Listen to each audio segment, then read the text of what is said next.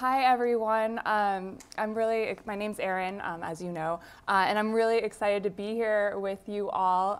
In fact, you're all so smart, so funny, so creative. It's kind of hard to follow you this morning, so bear with me. But thank you so much to the conference organizers, to the other speakers, to the sponsors for putting on this terrific conference.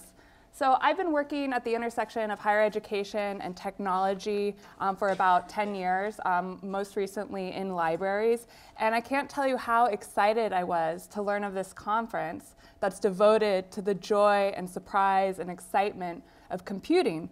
Because I think that's a vision that we desperately need more of, right? It's a vision that's being threatened by a very different kind of use of computers, right? The use of computers to control and exploit human beings.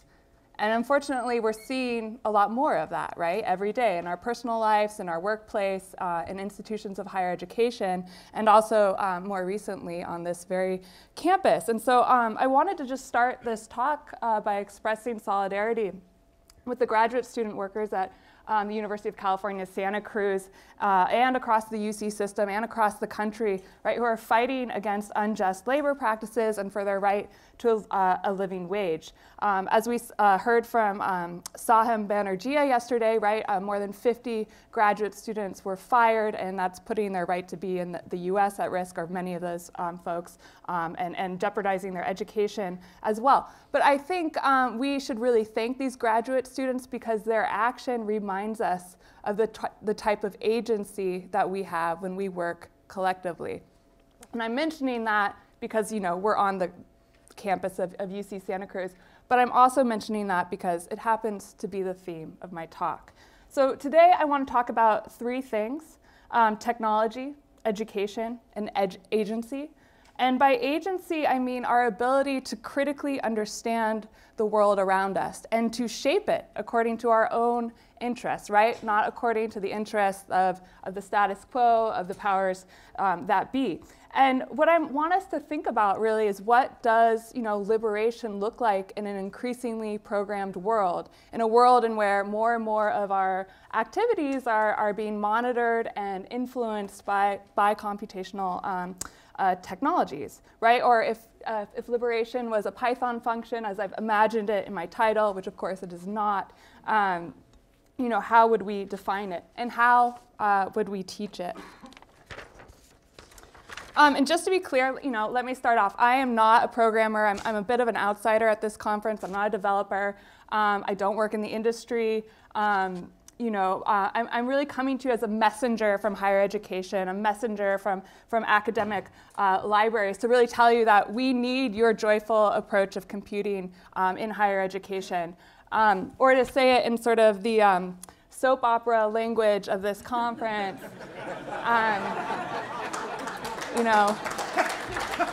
I had no idea that soap operas were a programming language, but this is what you speak, right? So anyway, I'm here. I'm asking you, look, y'all are really smart, and we need your help because things are getting pretty scary. And you might ask, like, well, how scary? What do you mean? And I'm like, have you ever seen The Never-Ending Story? Like, we're talking like the nothing type level of scary. And you're saying, aren't we supposed to be talking about joy at this conference? And don't worry, we'll get to that. But real quickly about me. I'm a digital scholarship librarian at UCSD. Everyone always asks me, what does that even mean? I'm really helping educators, students, researchers think about applying emerging technologies in their research and teaching. I have a PhD in the humanities, okay? I'm not trained as a computational person. This all happened by accident. I could tell you about that later. And I'm really invested in open source technology and community-driven software, and I think a lot about ethics and surveillance and control. And I'm also a nice person, I think. I try. Okay, let's get back to the strike. I think it's always great to root our conversations and what's happening right now. So as some of you may know, as Joshua certainly knew, there's been concerns in the last few weeks about how educational technology is being used to disempower workers, right? Are administrators using, Canvas, the learning management system, to spy on students, to sort of control behavior, to maybe get in touch with undergrads, to get them to snitch on their TAs? And someone said, yeah, wait, I think NYU did that. Didn't they do that in Blackboard? Yeah, they did, yeah. In 2005, grad students at NYU were striking, and they were using Blackboard, the learning management system, there to kind of spy on the TA's communications with students. Okay, interesting. Oh, another thing, right? One of the main sites for the strike these past few weeks has been, I guess, blocked by the university network. Okay. One thing I want to point out, though, is that student concern with technology, and particularly educational technology, is not new, right? There's been kind of conversation about this for quite a while. So it came up in the free speech movement, right? In 1964, here we have a picture of the movement happening at the University of California. And one of the student leaders, Mario Salvo, on December 2nd, 1964, stood on the steps of Sproul Hall at UC Berkeley, and he talked about the machine. He talked about this really terrible machine, and he used it as a metaphor to describe the sort of alienating forces that were happening. And of course, the student movement, I know you're all familiar, was fighting against or fighting for free speech, expressing opposition to the Vietnam War. And I want to show you a video of how Mario Salvo was sort of imagining the machine.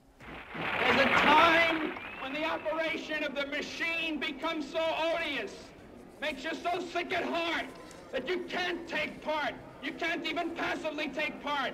And you've got to put your bodies upon the gears and upon the wheels, upon the levers, upon all the apparatus, and you've got to make it stop. And you've got to indicate to the people who run it, to the people who own it, that unless you're free, the machine will be prevented from working at all. Not joyful. Really not joyful. So on that day, 800 students were arrested, right? Basically launching the free speech movement into national consciousness. And it's just interesting, right, that the machine sort of metaphorically played a role in the imagination about the sort of dehumanization that was happening to students, and then, of course, more broadly. But the thing is, actually, they weren't just using machines as a metaphor, right? Computing technology at the time was becoming an increasingly important tool in managing workers and students. And one of the core computing technologies at the time is, of course, you all know what this is on the left side, right? It's a punch card. And so, right, students were sort of imagining themselves as punch cards being churned through the American university. And as Fred Turner tells us in his wonderful history from counterculture to cyberculture, if you have not read this book, you should read it. Students were using the punch cards and kind of reappropriating them for expressions of resistance, right? Like, here's the strike, it's punched through the punch card, and this is Dusty Miller wearing it. And Fred Turner tells us that one student, there's no photo of this, not that I found, that one student, had a sign that said, "I am a student of the University of California. Please do not fold, spindle, or mutilate me," right? Obviously referring to the instructions of punch cards. Okay, so why should you care about this? I know probably not all of you are working in higher education, maybe very few of you. In fact, actually, let me know, raise your hand if you are associated with higher education in some way. Okay, so a fair number of you. That's awesome. That's great. So, what I want to kind of convince you all, though, of is that, whether you're working in higher education or not, what's happening technologically in universities matters. Because in many ways, the sort of tools, the values, the practices that we expose students to today in relation to computing technology will become dominant tomorrow. And if you don't believe me, just ask this guy, right? In an oral history in 1995, he said, one of the things that built Apple to computers was schools buying them, right? And what does he mean by that, right? Steve Jobs was really frustrated at the sort of slow pace that people were picking up personal computing. So he ended up developing all these contracts with universities and schools to get them to buy Apple II computers, right? Thus financing, the company, but also training a generation of students to really value Apple II's vision of computing. Okay, and so what this anecdote highlights, whether you love Apple computers or not, is not really the point. But the types of technologies that we expose students to is really going to train them and train their sort of technological imagination about what's possible, what's normal, and so forth. And so I think we all know, right, there's some really exciting possibilities, right? We've seen plenty of talks yesterday. We're going to see more today about the sort of exciting future that we might have, the exciting, digital future. But we also know that there's some really kind of scary and dystopic things happening. And I thought, just so we're all on the same page, let's go through them real quickly. We're going to do it quickly because this is a conference about joy, not about dystopia. But in order to get to joy, we have to face dystopia, right? So one of the major concerns right now is surveillance, right? You all know this. Let's go quickly through what people are talking about, right? Edward Snowden a few years ago revealed that the NSA, in partnership with several technology companies, created this massive global surveillance infrastructure.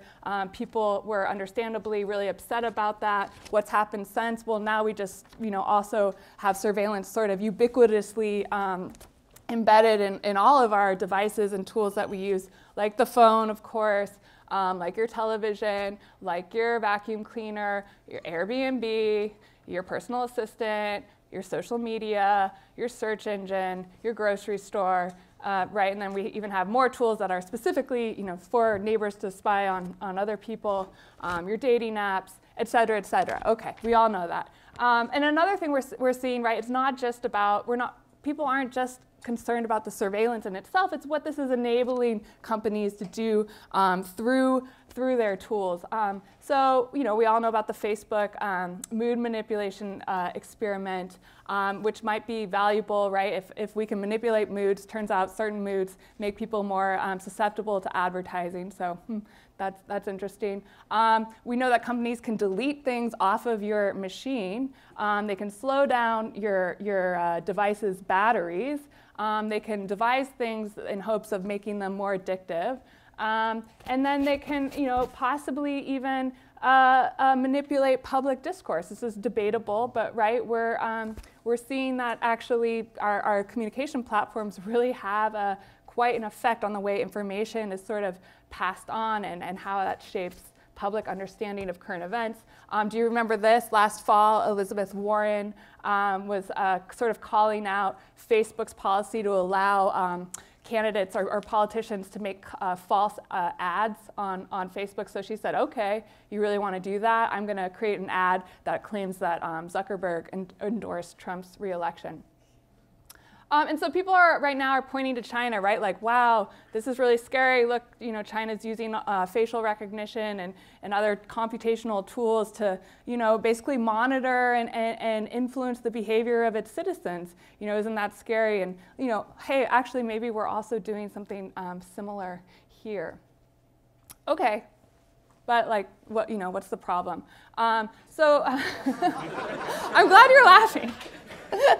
That's reassuring. But we have to talk about it. What do we think about this? Well, there's been just an absolute explosion of literature from journalists, from scholars, from concerned citizens about some of the problems that stem from these forms of surveillance and control. I'll just go over a few of them. Right? Are any of you familiar with this book? Yeah, it's a great book, right? Sophia Noble wrote this book called Algorithms of Oppression, and she says, look, search engines can reinforce racism if we don't have, the right people sort of helping build these systems. Virginia Eubanks wrote a book called Automating Inequality, how high-tech tools profile, police, and punish the poor, right? Again, another example of how these technologies are exacerbating existing forms of social inequity and injustice. Human rights organizations have said, these surveillance giants are really threatening human rights.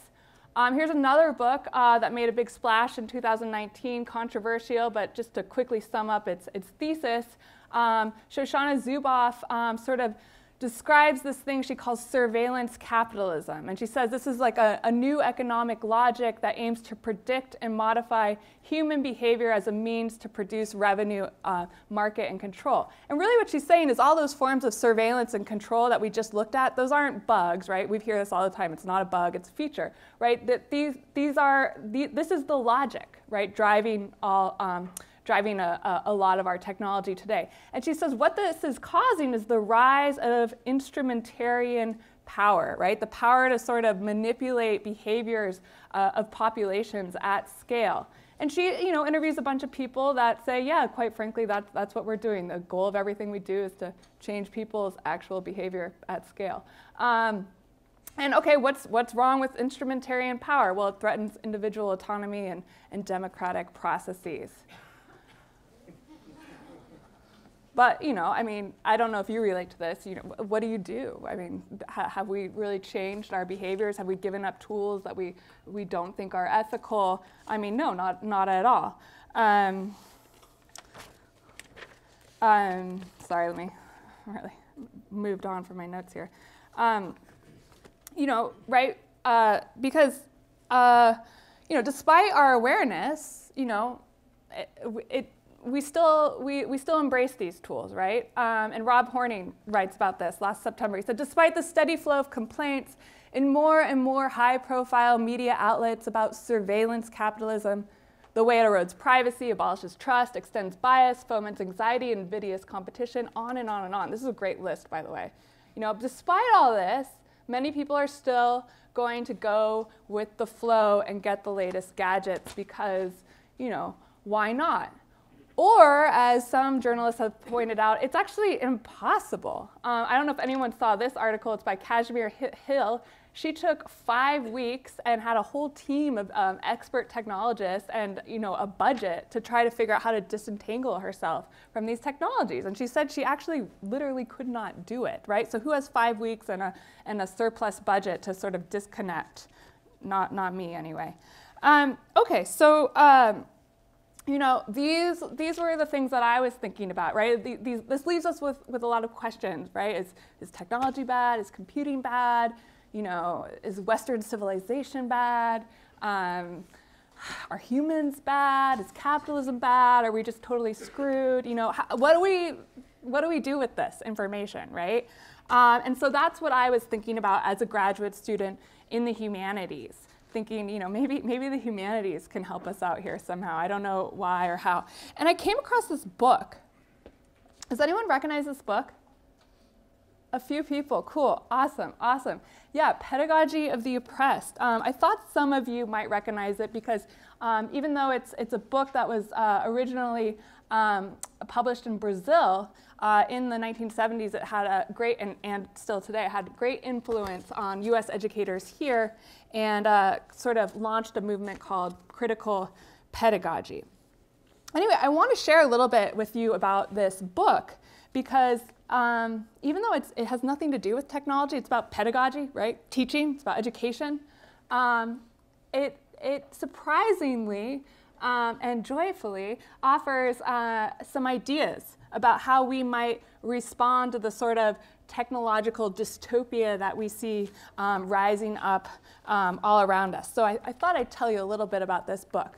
It was written by a Brazilian educator and philosopher named Paulo Freire, who basically in the early 1960s was directing a national literacy program in Brazil that aimed to basically teach millions and millions of impoverished Brazilians how to read and write, adults essentially.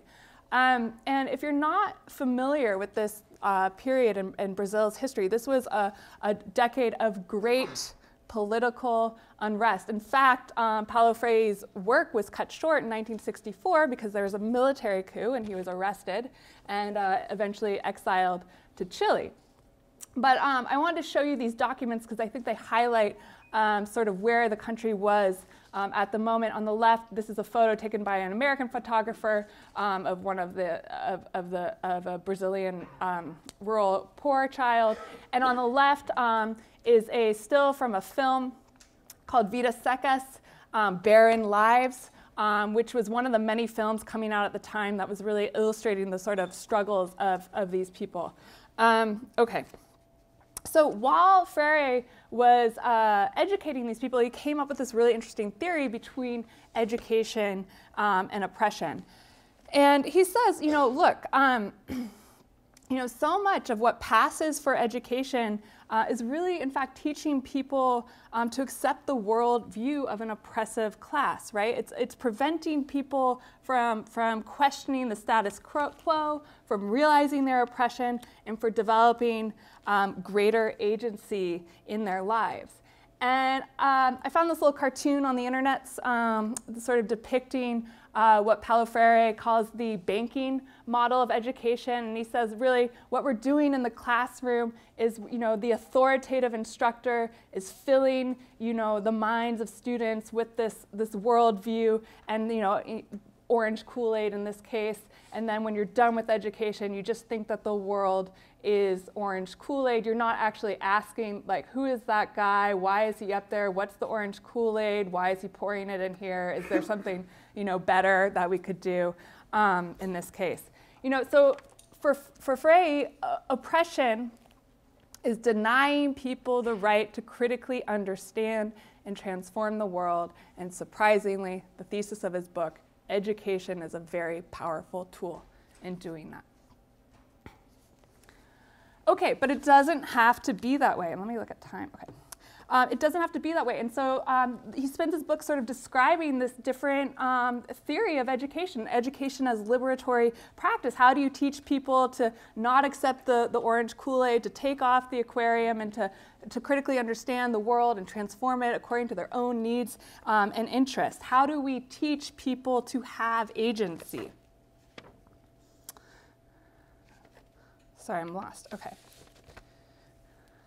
And surprisingly, as I was mentioning before, this book became very popular in the US, even though the 1960s and 70s college student was very different than the rural poor in Brazil at the time. And yet, sort of analyzing education for the ways that it teaches people to conform to the status quo is something that you can apply to educational institutions anywhere, right? Oppression does not need to be an explicitly violent act. And just for an example, right, the letter grade, that's something that we probably all think is sort of natural and neutral. You can also look at the letter grade and see it as a tool that reinforces individualism, right? That reinforces sort of competitive, self-serving interest when you're learning. And so, actually Santa Cruz, right? It has grades now, right? But historically, it did not have grades at some point. Is that true? Can anyone confirm that? Yeah. Right?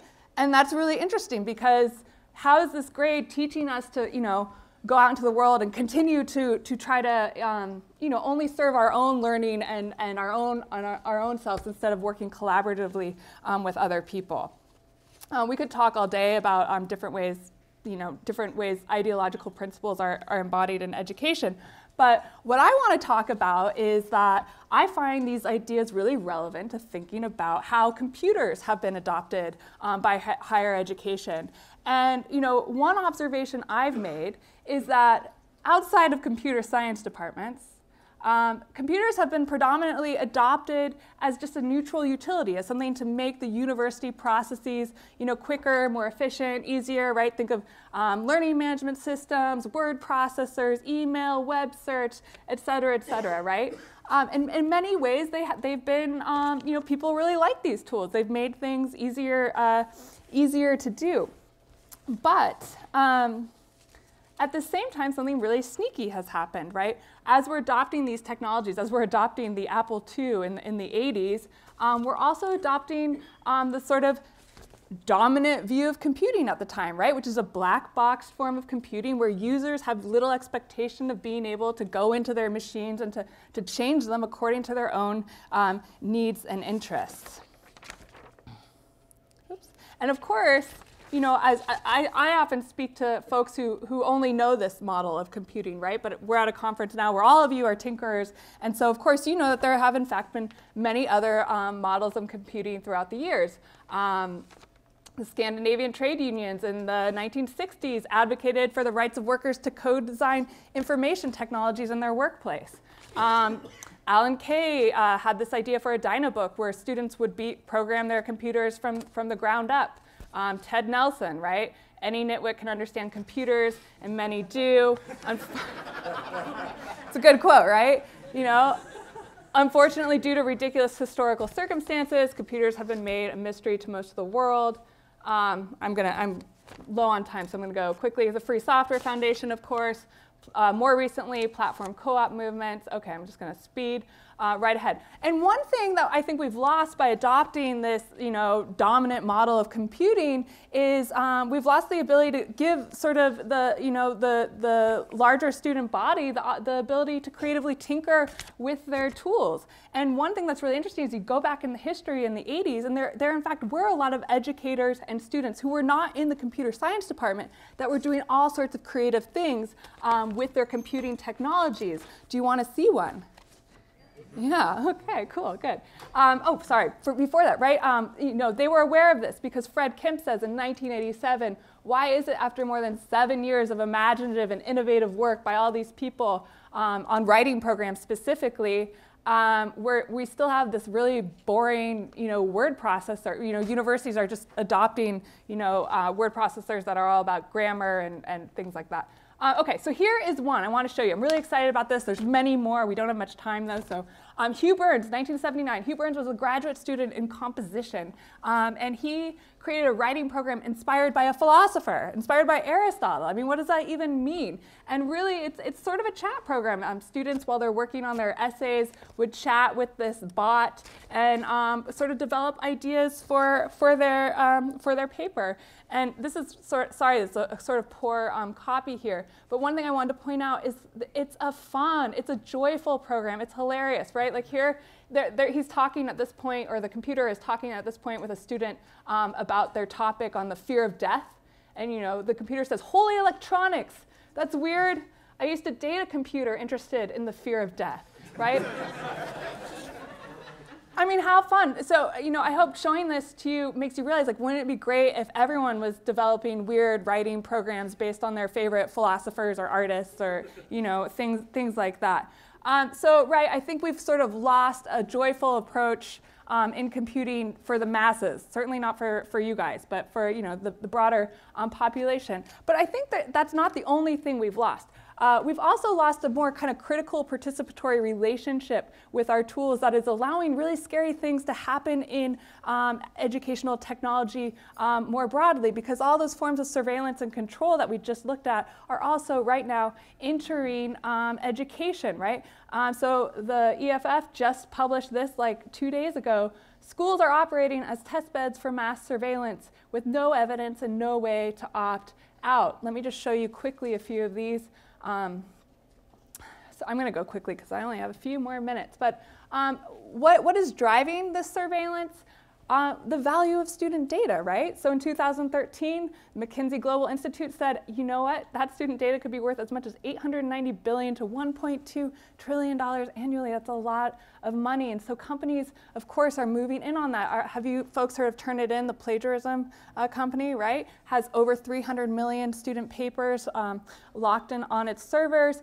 It sold last year for $1.75 billion to a media company, not even to an educational company. I don't know if any of you are aware, but Instructure right now, the company that provides Canvas, the learning management system, is right now negotiating a deal for $2 billion. And again, like the value of these companies, right, it's not just the software, it's the data that they have. Even our scholarly publishers are no longer calling themselves scholarly publishers, they're calling themselves, research analytics companies. And there's a lot of different, scary stuff here. I'm going to pass over. You can just look at it. Wristbands. It's too much. It's too much. Ooh, this one, Gaggle monitors all student email and digital communication, to make sure that you're not a threat to other students. That one's fun. Okay. Okay. What? Okay. What do we do? Okay, first I just want to tell you, look, I'm not the only person talking about this.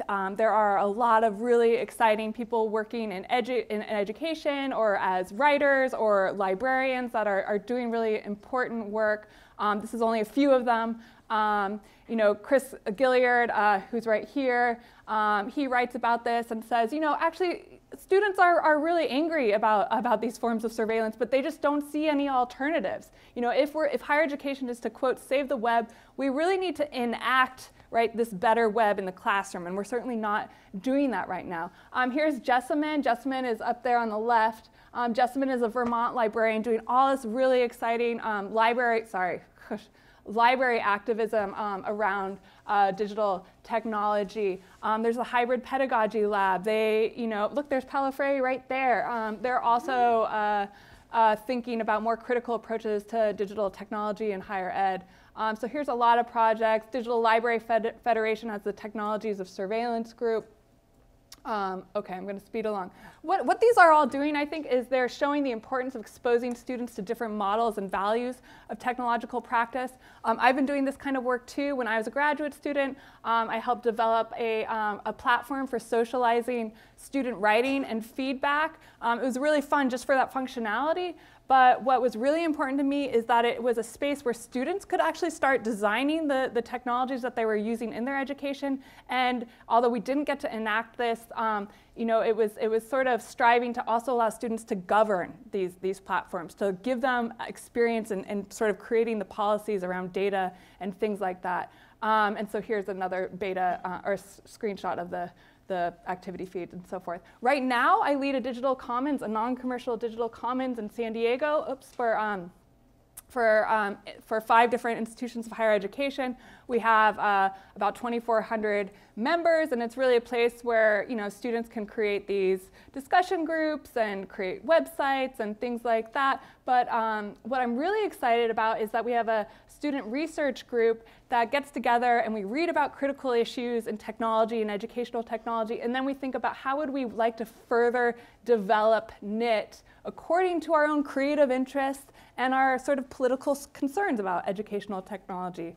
I also run Ethical Ed Tech with Nathan Schneider, who's at the University of Colorado Boulder. And this is a wiki and a learning community. The wiki is really a place where we invite the community to put information up about more ethical alternatives to technologies than the sort of surveillance technologies we see in education right now.